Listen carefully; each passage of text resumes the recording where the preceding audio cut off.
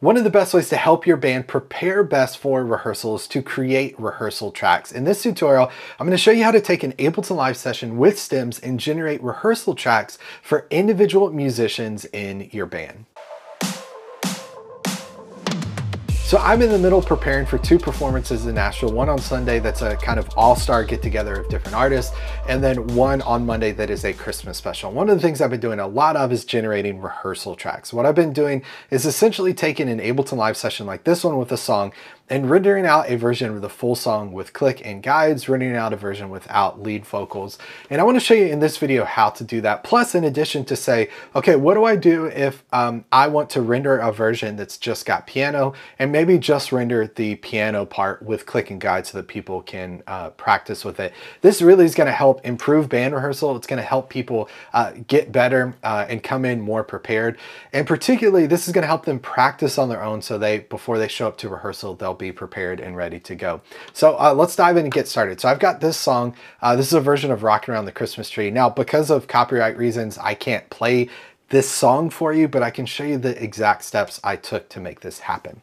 So what I'm gonna do is take my session. The first thing I wanna do is render out, let's say render out the full song with click and guides with lead vocal, okay? I happen to have stems that have lead vocals in it. We're not gonna use the lead vocals for the performance, but we are using them for rehearsal because we have a couple different artists coming in, they can't be there, and this is a genius way to rehearse without them, and then when we show up for the actual performance, we mute their vocals. So here's what I'm gonna do with this set.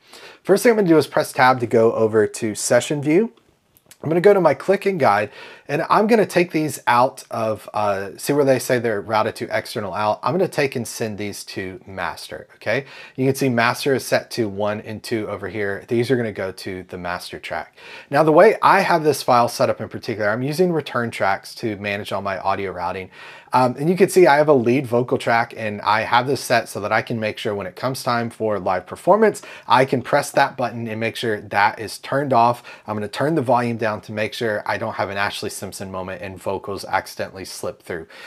Because we're not using lead vocals, no one's lip syncing for this, they're purely for rehearsal sake. In fact, I may go through and delete the lead vocals once we actually start to make sure I don't actually do that, accidentally do that and lose a job because that would be very, very bad. Okay, so what I'm gonna do is I'm just gonna render a version again with lead vocals. I've got click and guide going.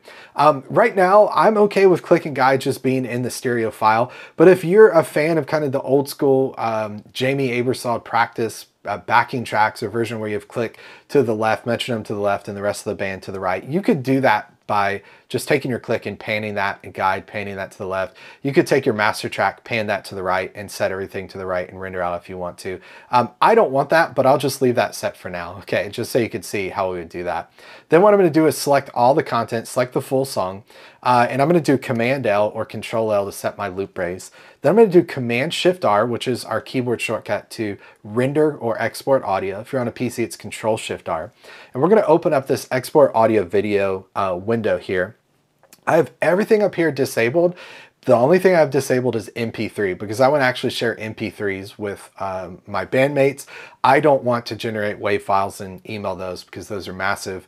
I don't care about quality. This is just for practice and rehearsal. So we're going to leave the MP3s on here. I'm going to hit export. Okay, then it's going to open this file menu here. I'm going to go to desktop and we're going to call this Rockin' Around.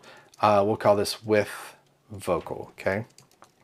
All right, and that's going to render, it's going to render faster than real time, which means it's offline bouncing. But for the sake of this tutorial, I'm going to hit cancel so we can keep going. Okay, so now let's render one without lead vocals. This is real simple. I could leave the same exact setup that I have, but this time because I have everything set to a return track, I'm just going to disable that. And I'm going to go through and render. And this time I would say export and I would do Rockin' Around without vocals and run a version of that without vocals, which is really, really great.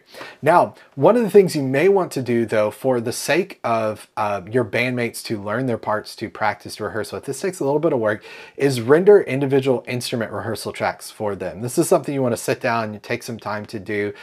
There's some ways to do this with return tracks that maybe speed this up. But the way I have this set up, here's what I want to do. I want to say, I want to take the piano part of Rockin' Around the Christmas Tree. Actually, as I'm talking, let me make sure there is a piano part for this one. There is, okay, great. And I want to send the piano player, okay, here's the piano part with click and guide.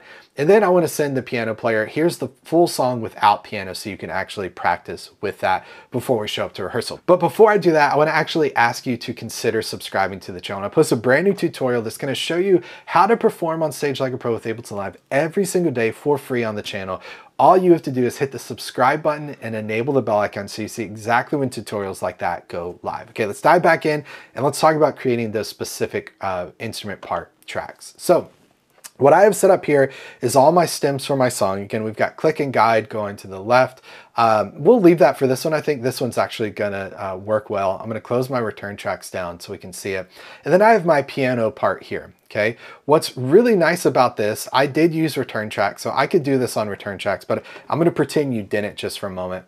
And what I want to do is I want to take everything else other than my piano, and we're going to just turn that down just for a second, okay? So we'll turn all these down, including this group here, and we're going to leave our piano where it is, and we're going to leave our click and guide where it is, okay? So now what I'm going to do is I'm going to do the same thing, same process to render this out, and we'll do export, right? And then I would say, Rocking Around the Christmas Tree, piano, maybe boosted or something, boosted, okay? And then I'm going to export that and I'm going to export that out. Now, that's going to be for the piano player. The next thing I want to do though is render a track without piano. So then what I could do, this is pretty simple. Let's just reverse what we did here where we brought all these levels down. This time, let's mute our piano. Again, I've got return tracks here, so I could go in and just go to piano itself and mute that, which would be the easiest way to do that. But for the sake of this, I'm going to mute piano and we'll leave everything else going. And I'm going to render this out again with encode MP3 on. I'm going to export, and then we could say no piano, right?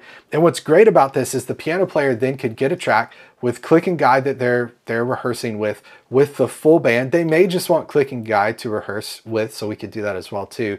But they can have the exact things that they need to practice with before they show up for rehearsal. And what I love about this is they're practicing with the exact arrangement we're doing. Yes, we could tweak it, we could change it live in the moment, but they're practicing with the exact arrangement with the exact stems. If you happen to have like a recording of your rehearsal that's multi-tracked, that's a great way to rehearse as well too. If you have someone that's subbing in for a specific show because your guitar player's sick, your bass player, she can't make it, and you have someone just filling in, record your rehearsal, multi-track it, and then just send them the bass parts elevated, send them tracks without bass, the bass out.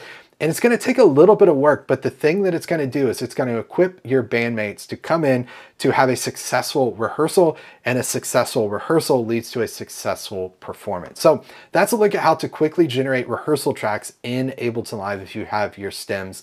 Again, like I said, if you want more tips and tricks like this on how to perform like a pro with Ableton Live, make sure to subscribe, enable the bell icon, post a brand new tutorial every single day at 10 a.m. Central, and I don't want you to miss out. See you on the next one. Thanks for watching. Take care, everybody.